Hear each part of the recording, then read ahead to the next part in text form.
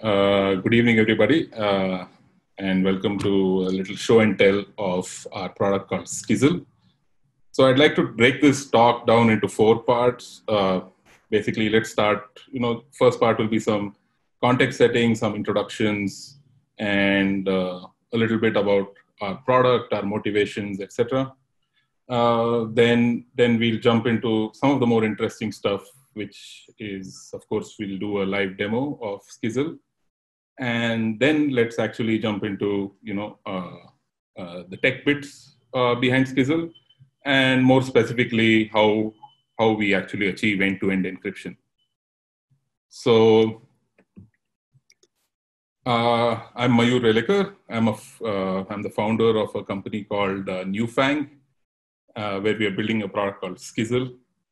And I've been an entrepreneur in the past, and two other startups that I founded, both were failures. So I'm here hoping third time's the charm for us.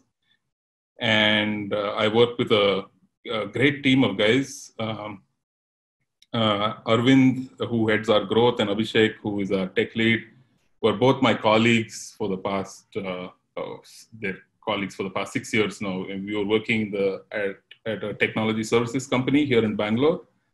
And Saurav has joined us also, and Saurav happens to be like our blockchain dev, but really he's our man Friday. He can do just about anything that is required of him. And Saurav is in fact still in college. He's in his final year, and once he graduates, he'll be on board with the team completely. So let me tell you a bit about Newfang before we actually get into Skizzle. So Newfang is a company founded in 2019. And the idea was to build a decentralized cloud storage platform for developers.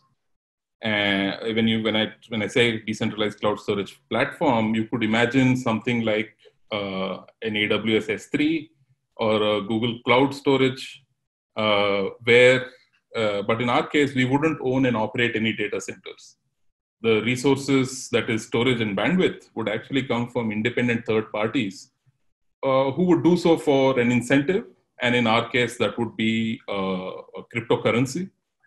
And our motivation behind building this was to be able to be a platform that is faster, with greater emphasis on security and privacy, and of course, cheaper by trying to leverage devices at the edge of the network, like your smartphone, laptop, smart fridge, etc., etc. So at one point, after we launched Newfang and we took it to market, we realized that the market that we were catering to, which happens to be the Web 3.0 set of developers, basically people building decentralized apps, they were themselves in a very early stage, very, very novel stuff was happening, and primarily they couldn't really afford to even pay us. And that market was completely cornered by free credits from Amazon and Google and what have you. And that's when we kind of decided that we, in order to really survive, we needed to have more stamina, more runway, and we wanted to figure out a way to get to revenues faster. So we did, but obviously we built all of this tech and intellectual property, which we really wanted to leverage. So what we decided was to build a product that basically we hoped other people would build on top of our platform, and which is how Skizzle was born. We've been working on it since the beginning of this year, and we are now at the absolute cusp of putting out a public beta very, very shortly in the coming weeks, and hopefully things will go well there. So let me start talking to you about Skizzle, right? So let's set the context for what Skizzle is first. So we all share files every day, whether it's for personal reasons or for work. And some of these files just happen to be more important than others. And when I say important, they could be inherently valuable or contain sensitive information. Things like trade secrets, intellectual property, financial documents, or even just personal information, right? And we usually share these files over email, especially if it's trying to collaborate with people on the outside. For internal sharing of files, of course, people use messengers and chat apps and things like that. But more often than not, we end up sharing these files over email, either as attachments or as links to file that actually sit on another service, like say Box, Dropbox, or Google Drive. The problem essentially is that attachments are unencrypted, and even if there is encryption, the encryption keys that are used to actually encrypt your file are owned and controlled by the service provider. And this basically means that they always have access to your files. And in some cases, with a few service providers, that is by design, because that is exactly the business model. And if you were to try and go about encrypting and sharing an encrypted file with someone else, you'd have to jump some real user experience hoops, where you'd have to generate your own keys. You'd have to then, encrypt your files using software A, upload it to software B, and then finally go to your email and share a link and things like that. So it's really not trivial for the average person. So Skizzle solves this. And Skizzle in its current form is a browser extension that allows you to send and receive end-to-end encrypted files right in your email. You never have to leave your inbox, never have to use an additional tool to accomplish this. And what is, at least what we think is really great about us is the fact that a lot of our backend is on a blockchain. And so basically what we do is every user action is written to the blockchain. So this brings about unprecedented amounts of trust and transparency into how things work. You'll see it in action very shortly once we do the demo and go through the talk. So let's jump right into it. So hopefully everything will go well. So I'm in my inbox here. And as you guys could perhaps see on the top right of my browser, I already have the Skizzle extension installed. Now, if I want to send an encrypted file over to someone else, I just have to do exactly the things that I'm used to doing, right? I hit compose. You'll see that Skizzle introduces a little security bar here. I turn Skizzle security on, which basically means that every attachment that I add to this email is now going to be a Skizzle encrypted attachment. I do what I normally would or intuitively do, which is hit attach files. Then I go ahead and pick a file. And now this file gets encrypted locally and gets uploaded to our servers. And I simply have to say who I want to send it to. And I just hit send. And that's it. I don't have to do anything else. On the receiver side, presuming that I have the extension already installed, just wait for a couple of seconds for the email to show up. There you go. I just need to click the email. Skizzle recognizes that there is an encrypted attachment, and it goes ahead and fetches it. And I just click it to start downloading. That's literally it. So from the sender sending the file to the receiver receiving it, no one in between, not even Gmail, not even the servers where we store the file, the encrypted files, and not even us, none of these people, no intermediaries ever have access to your file. So apart from this, of course, the Skizzle UI shows you, files that you've sent and received. You can in fact even just go ahead and see, get a few details of the file, but more importantly, see who all have access to this file. And like you see here, I can go ahead and actually revoke access to anyone that I've shared with. I've just shared this email with, this file with this particular address. I go ahead and hit revoke. And as soon as that is done, and so you have complete control over who has access to your files and when. Obviously, once a file has been downloaded, there's literally nothing you can do. But this starts to become very powerful when you share a file with view-only access. And this is something that we are working on and we'll have released in our beta. So yeah, I mean, where this starts to get really interesting is, we are saying all of these things about, these are the people who have access, everything's written to the blockchain, but how do you kind of publicly verify all of this? So we got that covered too. You simply have to say verify. And this is an explorer that we built, which basically queries a public blockchain and kind of gets information about all the files that have been uploaded. If you jump in here, hold on a second while this loads up. It kind of shows you all the activity on the network, and I can actually take a look at what all is happening. I can even further go and verify this on the public blockchain that we're using. Just click on the transaction that occurred, and I can go and look at all of the logs and kind of verify that whatever is being said is really what is happening. You can always take a look at what is the status with a particular file. In this case, this is a file that has just been uploaded. It's not been shared with anyone, not downloaded, not revoked, but all of this data is just pulled from the blockchain.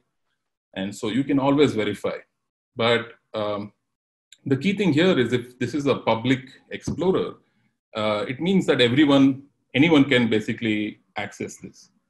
So what we've done is we use only pseudonymous identifiers. As you can see here, it says so-and-so user uploaded so-and-so file.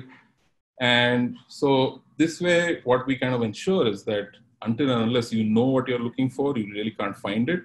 And if you are just kind of perusing through the Explorer, you are none the wiser about who the identity of people or what they're doing and what kind of files they're uploading. Right. So yeah, so this is what Skizzle does, and this is in its current form. Like I said, it's just a Chrome extension. We'll obviously expand it to other browsers.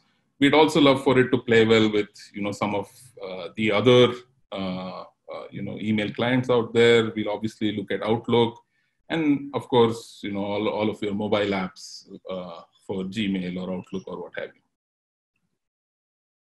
All right. So what is our motivation behind building Skizzle, and in fact, even with Newfang? And we always kind of seem to go back to the 7 principles of privacy by design. And these are the 7 principles listed here. They're pretty self-explanatory, but I'd like to quickly gloss over them.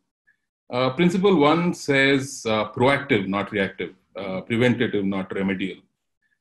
This basically means that, if you are in the business of, saying, we look at privacy later, and then you end up having a breach, and then you're firefighting breaches and kind of trying to address things later, then you're, it's only going to get worse for you. So you kind of need to be proactive when it comes to things like privacy of data, and especially users' privacy. Principle 2 is privacy as the default. So privacy is not a feature. It's something that has to be part of everything that you start doing, which kind of takes us into principle 3, which is saying privacy embedded into design. So your entire system, your architecture, everything should be taking into account privacy from the get-go. And it should also be positive sum, not zero sum, which basically means that if your attempts to do good privacy and to basically do proper security for your system and for your users, in the process, if you're compromising on, say, user experience, then you're doing something wrong. Either you're not being creative enough or not explored all of the options. So at the end, it really should not be this dichotomy of user experience versus, say, system security or being wholly private. It has to be something that works together and positive sum. end-to-end security, which basically talks about ensuring that the life cycle of the data, right from the user uploading it or adding it, right up to the point where it can be fully deleted and removed from the system, is completely taken care of. You're not just sitting on idle data that really has no business being there. And then visibility and transparency talks about basically how your entire system needs to be very accessible. It should really play well with other open systems that are out there. We can even talk about things like, all the critical pieces of your code being open source, and also ways for your users and the public in general to be able to interact and also give feedback to whatever it is that you're doing. And finally, just respect for user privacy. It has to be with everything that you do, every little tool that you use to improve your product or do anything else. You have to take into account and ask the questions: is this respectful of our users' privacy? And if the answer is no, then it is something that you should perhaps definitely look at avoiding.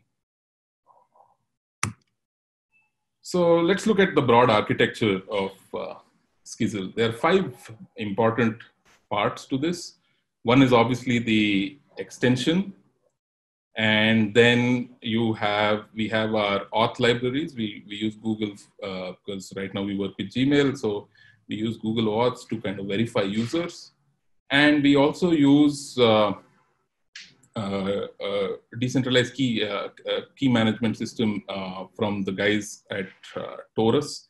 We'll go into some detail about that a little later. So these are the authentication libraries we use. We have an application server that kind of helps us with the overall UX. Obviously, things like uploading files, fetching data needs to be really fast and responsive, and something that users are kind of used to. And we then have our Skizzle storage network, which is basically a set of storage nodes, which kind of act like a distributed file system.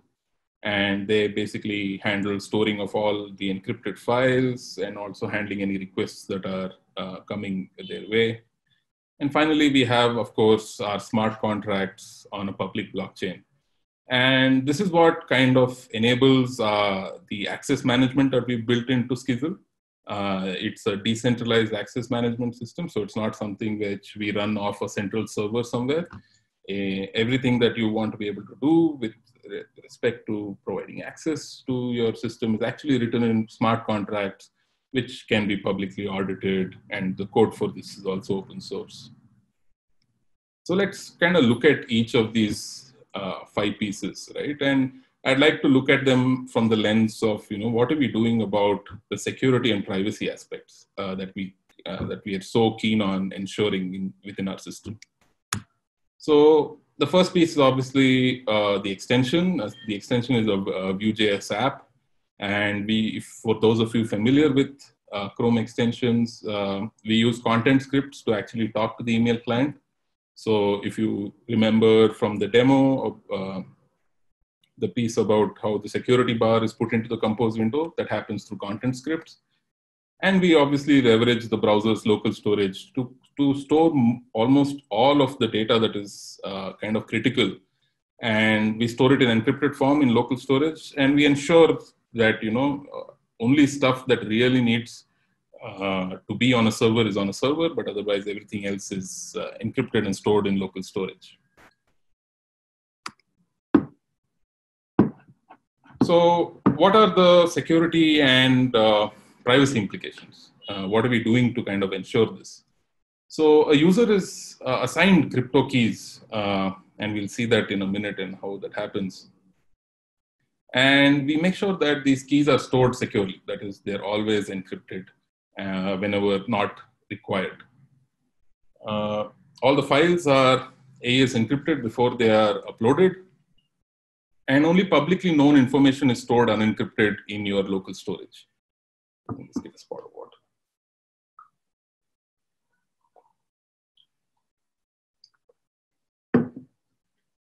Sorry about that. And what we also do is we make sure that the extension only works on the Gmail tab.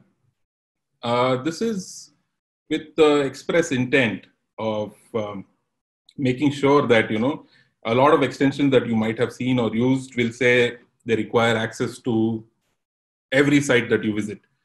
For us, that is obviously not logically required. And also from a security perspective, we want to ensure that we're doing everything possible, which is why we make sure the extension only works on Gmail tab. And the extension does not read emails. The code for this will also be open source, so this can also be verified. The only thing that the extension does is it looks for a specific HTML element in the email body, just to be able to recognize if there is a SCSL encrypted attachment, but otherwise it wholly ignores the rest of your content. Now, the authentication libraries that I spoke of, we use Google Auth for sign up, and we use the Taurus Direct Auth. This is the Taurus website.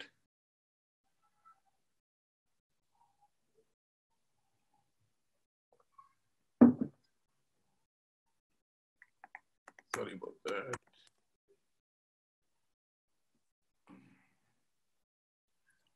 Yeah, so this is what Taurus does. And Taurus is essentially a non-custodial key management system. So basically means that you, although the kind of keys are generated by Taurus and they're a decentralized set of nodes, the actual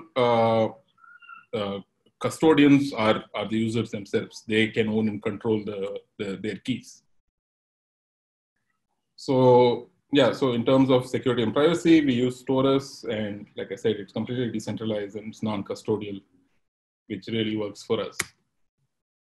Then of course we have the application server, which is kind of used to do a lot of quick work, improve the UX. It stores some file info of the users, and it's also what enables PGP. We'll kind of dive into this later on in the talk, and it also kind of tracks usage and billing, handles all payments and user billing and things like that. What we do is we basically don't store any data that is non-essential on the servers. Like I said, everything is stored on the extension itself in your browser. And we definitely don't store any sort of data that will help us derive usage graphs. So even if our servers are compromised, there is really nothing that stands to be gained by any attacker.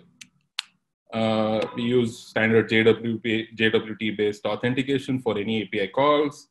And we always encrypt locally before storing any data that needs to be basically shared or retrieved at a later date, and also to allow for backups and for users to move systems and things like that. Then we have our storage network, which, like I said before, is a set of nodes that basically runs a custom Tahoe LAFS app. So for those of you who don't know what Tahoe LAFS is, so Tahoe is a distributed file system. It was built by these two guys called Zuko Wilcox and Bram Cohen. Zuko is a very well-known cryptographer, and Bram Cohen is the guy who created the BitTorrent protocol. And like I said, it's a completely distributed file system, and it does a lot of cool things, but it was not enough. So we've basically gone ahead and made it our own. We forked their code and brought it up to speed. It's quite old, built in the mid 2000s. And what the network kind of also does is it performs something called erasure coding. Erasure coding is basically basically a form of file encoding, which basically means that any encrypted file that is uploaded is broken up into a bunch of pieces, and each piece sits on a unique storage node. And the breaking up of this file happens in such a way that you need only a subset of them to actually retrieve the entire file back. So it's more, elegant redundancy management when you compare it to a system like RAID. Just to give you an example, an encrypted file could be uploaded to our servers. It gets broken up into 6 pieces, and you need only any 4 of those pieces to actually retrieve the file back. This means that if 2 nodes are down for any reason, your entire file can still be retrieved, no problem. And it obviously stores the encrypted files and affords for the downloads and deletions of these files. And it also does one important task of forwarding user signed transactions. And when I say this, it's basically like I mentioned before, every user action is written to the blockchain. And what we do is we get the user to sign a transaction on the client with their cryptographic keys. And this signed transaction is then submitted by us to the public blockchain. And this is in a way to ensure that the users don't have to interact with the cryptocurrency or deal with anything that the blockchain has to, the actions that the blockchain has to perform. And we're doing this in the interest of user experience and trying to ensure that people don't have to get themselves mangled with handling keys and doing a lot of other things. And so a couple of the things that we kind of take care of from a security standpoint is, of course, erasure coding is to make it more fault tolerant, like I explained. It's a complete zero knowledge store, so none of the nodes know what they're storing. There is absolutely no way that any sort of data mining can be performed, and they can't manipulate transactions. And even if one of the nodes is compromised and any kind of manipulated transaction were to be submitted to the blockchain, this transaction itself would fail and completely roll back if they're trying to spoof a user or to kind of change some of the data that is being passed. And finally, we have the blockchain itself, which is a set of smart contracts on basically what is known on a public blockchain called Matic. Matic is it's a company based out of Bangalore here in India. It's one of the biggest and most used blockchains in the world, in fact. It is it's a layer 2 scaling solution on top of Ethereum. For those of you familiar with the blockchain space, will know that Ethereum can probably do about 14 transactions per second, and Matic kind of enables doing thousands of transactions, if not more, per second. And this is the blockchain of our choice. It's completely public and decentralized. And the blockchain, we also use it to store usage logs. And we do this so that, there is complete transparency even when it comes to your usage and consequently your billing and us charging you. So, like I said, we use only public Ethereum identifiers. If you will remember from the Explorer that I showed earlier, all of the identifiers are pseudonymous, and they're even though public, you don't know who is the actual owner of these particular files, etc. And the blockchain the blockchain bits kind of take care of the access control, and we follow something, basically what is known as the decentralized ID spec. DIDs are something that are coming into play. There is a whole working group by the W3C over here. So there's a lot of great work happening here, and the idea behind decentralized identifiers, and I won't go into too much detail because this is a huge topic on its own, is to basically give self-sovereign identity to people and even things. And so what we've done is we've taken the concepts and, in fact, the entire specification behind DIDs and applied them to files, in our case. I'll go into more details on how this is actually implemented and how we actually perform access control based on DIDs. And finally, we store only hashes of any personal data that are required, like I mentioned earlier. So yeah, now let's get to the important bits, right? So how do we actually perform this end-to-end encryption? We basically do a combination of symmetric and asymmetric encryption. So the symmetric part is, of course, we use AES-128 to encrypt the files using an encryption key that we generate on the fly on the client. And we use standard PGP to kind of be able to encrypt the encryption key and share it with someone else. So we'll go into more details about this shortly. So to be able to kind of understand how we fully do E2E, there are a couple of questions that we need to answer, and we had to get right in order to make this happen seamlessly. The first one is, how do we end up assigning keys, right? So I told you earlier that this process is not exactly straightforward. How we assign keys is basically, we have the extension here, and the extension, when the user performs a sign-up operation, we get them verified by Google Auth. And the auth token is then forwarded to the Taurus network, which is basically a set of nodes that are doing, what they're doing is they're constantly generating public-private key pairs. There is a buffer of public-private key pairs that are constantly generated. And when this user is authenticated, and let's say this is the first time user, basically the Taurus network spits out, some cryptographic material. Each of the nodes kind of generates a piece of what will be the key pair, and these pieces are then sent over to the client, and then it is all pieced together and then decrypted to actually give us the actual public-private key pair, which we store locally within the extension itself. So in one seamless Google sign-up operation, a user is actually assigned a public-private key pair that they actually own and control. So then, now that we've done that, once we've assigned keys to people, the next process is obviously, how do we handle uploads, right? So we have the client here, which is basically a combination of the browser and the Skizzle extension. And from my Gmail UI, I obviously pick a file from my hard disk. This file gets encrypted on the client itself, like I mentioned, and the encryption key that is generated is then pushed to the local storage over here.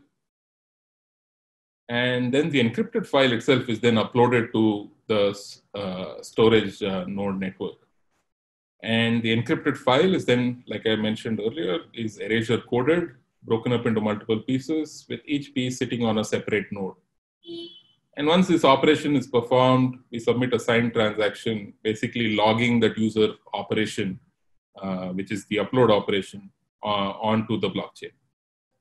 And once the upload succeeds, the client is then informed, and we managed to kind of fully upload a completely encrypted file. So this, we've done one part of the E2E process. Then how do we handle file sharing, right? So this is the critical element of the whole process. Now, this is akin to me hitting the send button on Gmail.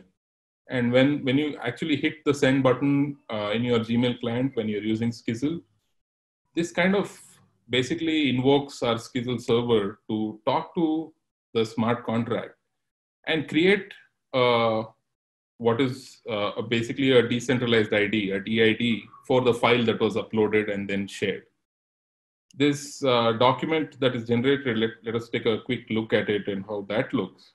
And this follows the W3C DID spec. And if you were to kind of piece together all of the individual elements of all that we do on the blockchain and in our smart contracts, is you'd arrive with like a JSON that looks like this. There's a bunch of material here. Like I mentioned, every file is assigned a DID. Apart from the DID, of course, there's some information about when it was created and when it was updated. And then there is some information about the public key, which basically talks about who is the owner. So there's some information about that, who is the owner of the file. And then there is mechanisms for how you can authenticate the ownership of this particular file. And the key piece here is about the services that are exposed. And these are completely open. We're talking about services like, for example, checking if a particular user has access. And there'll be a particular service endpoint for it. And similarly, there are other services like get all users, which is to basically say who are the different users who have access to this particular file. And there's so many other such services that we've incorporated, and this can be obviously extended hugely. And then we go into a few more details about what is the file size, something called the UEB hash, which is basically the Merkle tree of the file that was encrypted. What the UEB hash serves as is the way to check the file integrity when it is downloaded.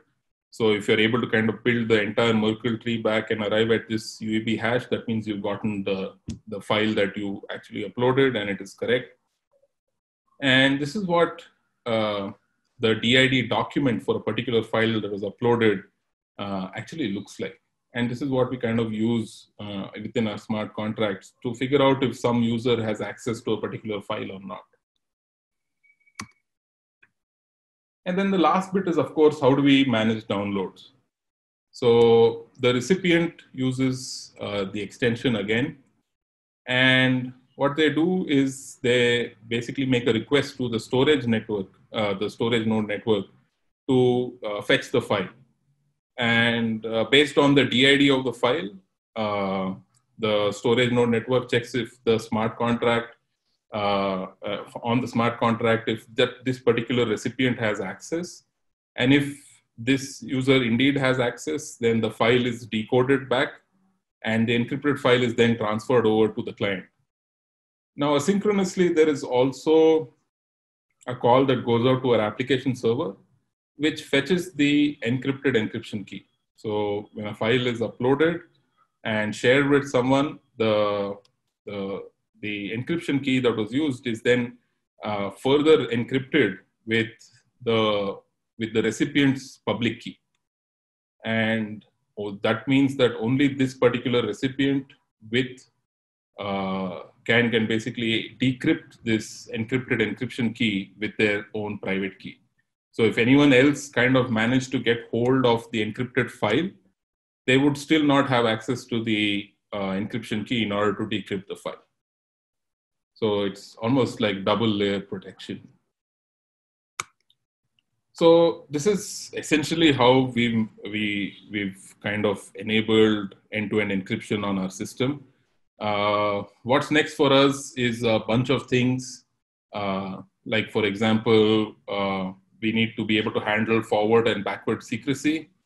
Just to quickly kind of let you guys in on what that means. So backward secrecy is basically saying that if basically a set of keys or a secret is exposed at any given point in time, that means that the system or the files that are actually uploaded should not be then still available to this attacker who's managed to get hold of these keys at a later date. Forward secrecy is, if there is basically like a passive attacker who's kind of putting together all the encrypted files, somehow he gets hold of them, and then later on in the future gets hold of a set of keys or some secrets that will decrypt these files, he should not be able to do so.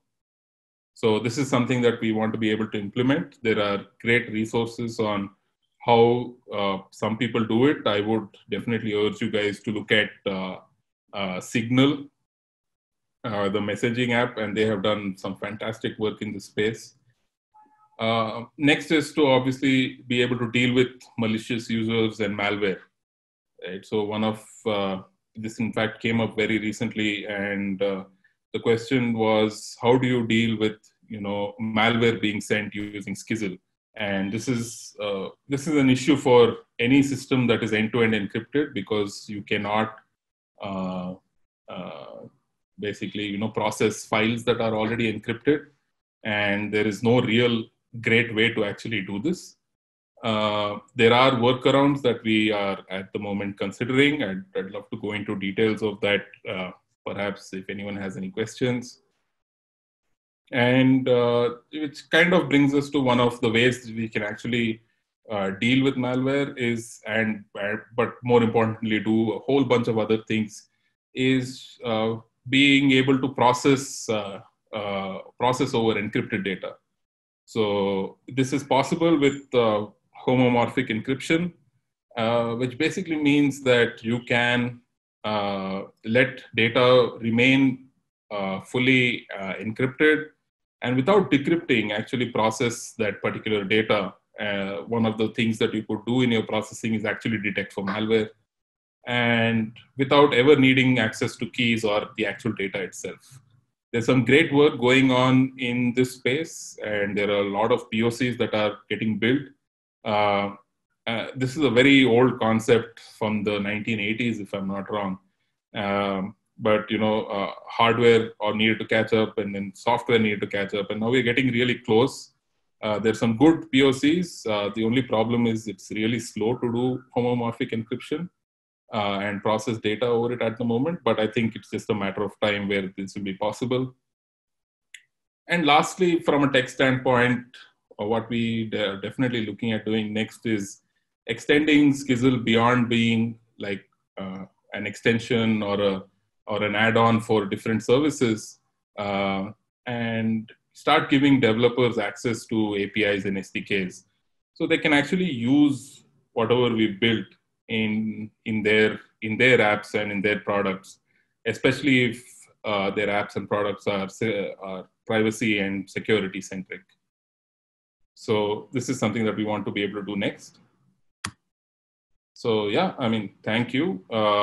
We'd love for you guys to kind of follow us on Twitter. We are at skizzle.email. You can basically check out our website which is skizzle.email, or write into us at hello@skizzle.email. We are definitely looking for people to share some feedback and let us know more. Yeah, I mean, if you guys have any questions, I'm more than happy to take them at this point. Okay, some interesting questions kind of emerged. Before I go into the technical questions, some of the people want to know more about your product itself. Uh-huh. Are you open? Can people sign up with Skizzle? Is it free? Are you charging? And when you say the code will be open source, people are asking where it is. Yeah. So yeah, I mean, we're just getting to the point where we're going to release the product. We're going to be releasing our free plan, our free forever plan, in a couple of weeks. And following that, we'll have a bunch of paid plans as well, which will basically give you guys more storage and the ability to perform more actions on the files. And so yeah, the free plan will be out in a few weeks from now. You can sign up on our website to kind of get notified as soon as we launch. Apart from that, our code will all be like all the important bits at least will be open source very shortly. You can keep checking our website. We'll open source it all. We'll have links to our GitHub over there very, very soon. And everyone can participate, go ahead and fork bits that make sense, raise issues, etc. Okay, so you explained the issue with malware in an end-to-end encrypted system, but there are issues that blockchain also brings in, right? Like you are essentially you are anonymizing stuff. You're pseudonymizing the content, but you're essentially putting for a fact that you and I have potentially communicated. Yeah. Okay. But it's probably not known through the public blockchain that it is you and me. Yeah. But the fact remains that I and you are signed up on Skizzle's network. Yeah. The email IDs are part of your network. Now, when you're talking about malware actors, the kind of actors which are involved in those hacker groups, but also at the same time, you have nation state actors, right? Correct. Like when you're looking at nation state actors, especially the kind of people who don't want government to know what they're sending or whom they're even talking to.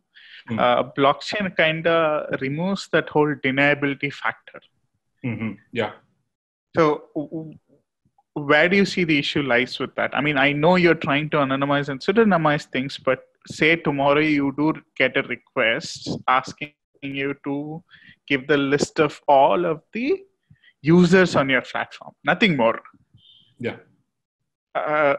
What sort of threat vector and how can one evade that? Are you saying that you have systems in place that this stops it, or are you saying this is the trade-off that we can't take it away?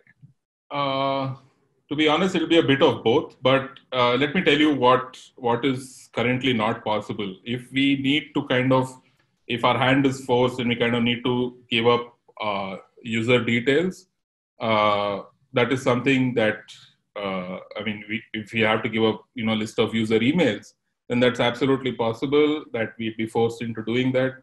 But we don't maintain a mapping of user emails to public addresses.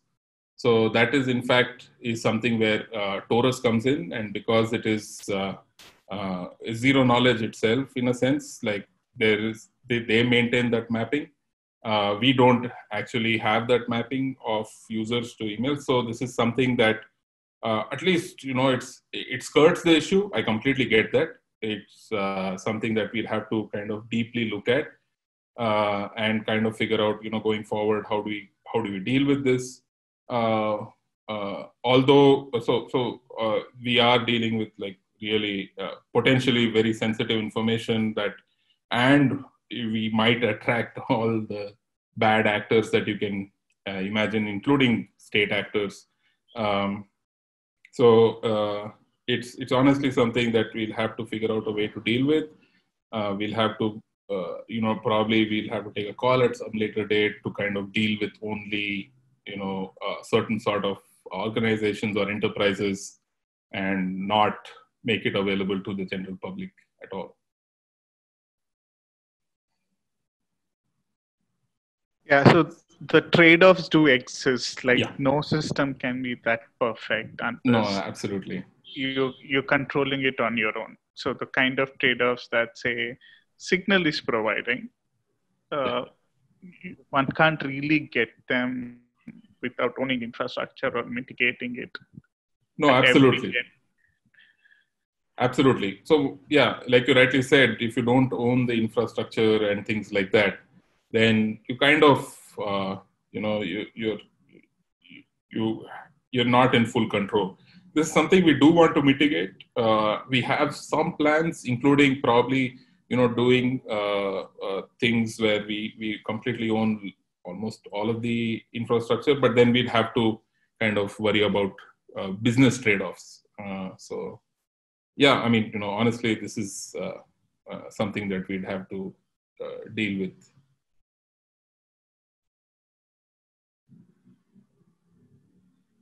Okay, so the other question I have was on homomorphic encryption. That's a really interesting thing that's like upcoming. I mean, there have been various good developments, but still not there for people to use it at a commercial scale.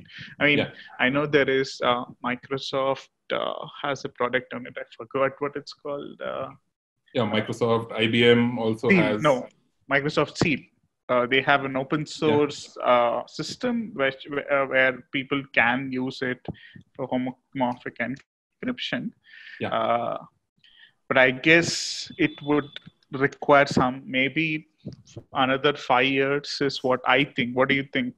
What would be the time for this to emerge? I mean, it depends on who you talk to, honestly. there are people in this space who are extremely optimistic and are saying things as early as next year. If I forget the website, which actually kind of is like trying to be like a central body for stuff that's going on here. It's like an index for all the cool stuff in the HME space. But yeah, I mean, it's been a while coming. We obviously need systems and software to kind of rise up to that level. But I think the timeline is that I think it's 1 to 5 years. It's probably when we'll really see some very, very cool stuff in this space. And it's honestly hotting up. I mean, I've seen a few startups that are aiming to do exactly this. They're now coming out of like stealth mode. Still no details on how they're exactly going about doing this, but I guess with just looking at the activity, I think we should be fairly close.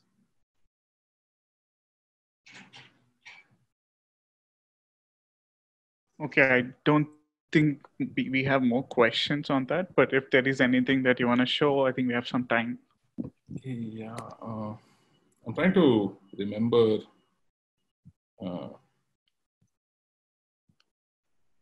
What was the site? If I can just kind of bring that up.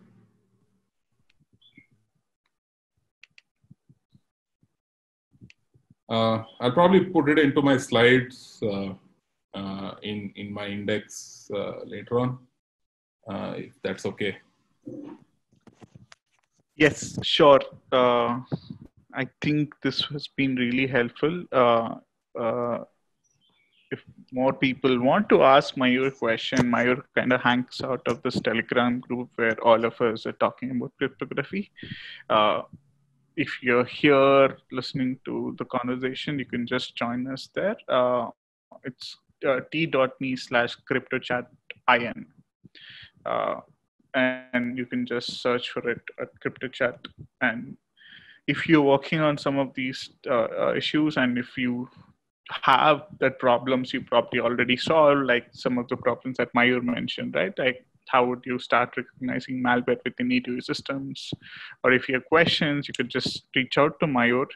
And we're trying to see, I mean, even in homomorphic encryption, right? Like we're trying to understand what's happening in the space, and if people have new techniques that they're trying to adopt or evolve, I'd be happy to listen.